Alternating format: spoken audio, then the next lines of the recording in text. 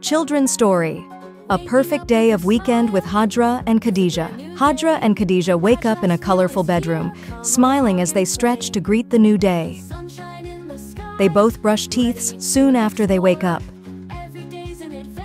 Starting the day with healthy breakfast, the sisters sit on the floor, drawing together on large sheets of paper with crayons scattered around them. Hadra and Khadija sit close together on the couch, laughing as they watch a cartoon show on TV. In a park, Hadra and Khadija hold hands, running and laughing as they play tag in a grassy field.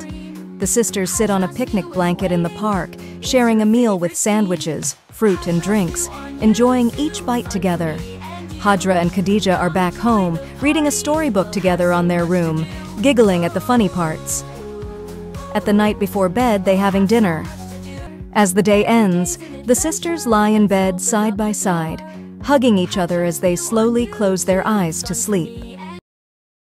Hadra's view.